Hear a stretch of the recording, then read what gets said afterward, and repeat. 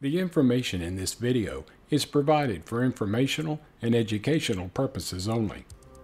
Hey everyone, welcome to another edition of the Morale Monologue. My name is Michael Morale. In today's episode, I'm going to be talking to you about Spinraza, and I'm also going to be talking to you about Evrysdi, which most of you know as Risdiplam, which was recently passed by the FDA on Friday, August the 7th, to become the second FDA-approved treatment for those of us with SMA that target the SMN2 gene. And while both Risdiplam and Spinraza both affect the SMN2 gene, they do so in a different way. And I'm going to explain these differences, which then you can talk to your doctors and your family and friends about to see which treatment may be best for you. And I think you'll see the differences between these two treatments is quite significant. But before I do that, please take a moment and listen to a word from our sponsor, and then I'll come back and we'll start the video. Thank you. This vlog is made possible by a sponsorship from Genentech. Are you living with SMA, or are you a caregiver for someone who is? A new treatment has just been FDA approved based on studies of different types of people living with SMA. Genentech extends a special thanks to all of the individuals, families, and healthcare providers who participated in the studies that led to making this new treatment option a reality. To learn more about this new treatment, visit approvedforsma.com. Okay, so let's get started by talking about Spinraza and how it works. What I want you to do is I want you to think of a 10-word sentence.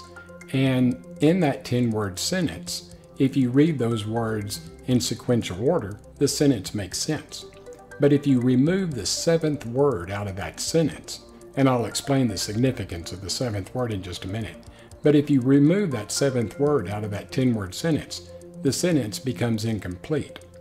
Okay, now think about SMN2. What it does is SMN2 is the gene that those of us with SMA have to rely on because our SMN1 gene is either missing or deficient. And it's the SMN1 gene that gives able-bodied individuals the ability to stand up, walk, build muscle, and to live what they consider a functional life. But since we're missing that, we have to rely on the SMN2 gene. The problem with the SMN2 gene is it only produces about 10 to 15% of the protein that the SMN1 gene produces. And now, I'm sure a lot of you have been asked the question, how many copies of the SMN2 gene do you have? We all have different amounts or different levels of the copies of the SMN2 gene in our bodies. The more copies of the SMN2 gene that you have, the better off you are because it's producing more protein. Now, think about that seventh word that I told you about in that 10-word sentence. In SMN2, your body is trying to produce a protein, and in that protein, there are items called exons. Not EXXON, like the company Exxon, but EXON. And like the 10-word sentence, it's got different levels or different numbers of these exons that make up the protein. Now, if you remove the exon 7, which is the seventh exon in that protein string, that protein becomes unrecognizable by the body. So what Spinraza does is it goes back in and it rebinds the exon 7 protein back into that string, making it a fully functional SMN protein. Okay, so that's the easiest way to remember how Spinraza works. It rebinds the exon 7 so that that protein becomes functional and our body can recognize it. Now, all of us that receive Spinraza do so by an intrathecal injection, whether it be in your back, on your side, or in your neck, called a cervical injection. And these intrathecal injections target the central nervous system. You have cerebral spinal fluid, which surrounds your spinal cord and your brain.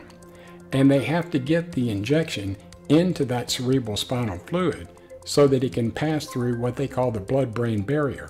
And the blood-brain barrier is just a system that keeps, I guess, the bad stuff from reaching your spinal cord and your brain. But if they were to give us Spinraza intravenously, it wouldn't pass through the blood-brain barrier. That's the reason why they give Spinraza as an intrathecal injection. So that's Spinraza in a nutshell. And again, I could get really technical with this, but just remember the whole issue behind Spinraza and the intrathecal injection is because if it was given intravenously, it would never do any good because it wouldn't pass through that blood-brain barrier.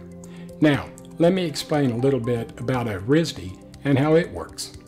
We know that Spinraza can't pass through the blood-brain barrier if it's given intravenously. That's why it's given intrathecally, so doctors can target the cerebral spinal fluid in our spinal columns. Evrysdi differs because it's considered a small molecule, and by being a small molecule, it's able to pass through the blood-brain barrier without any problems.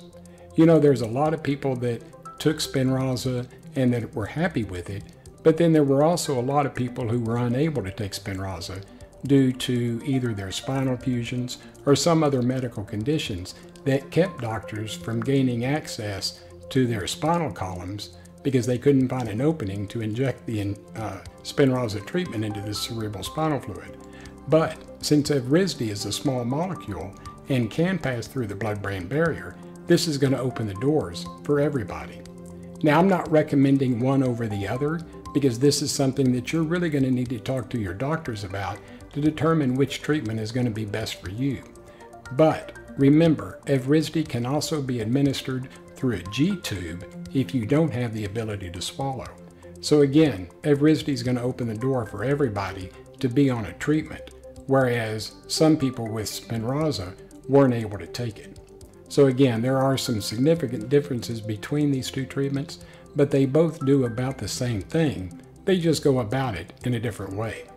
Now, the company that I work for, SMA News Today, published a great article that I'm getting this information from. And I'm going to put a link in the description of this video so that you can open this document and read the entire thing for yourself.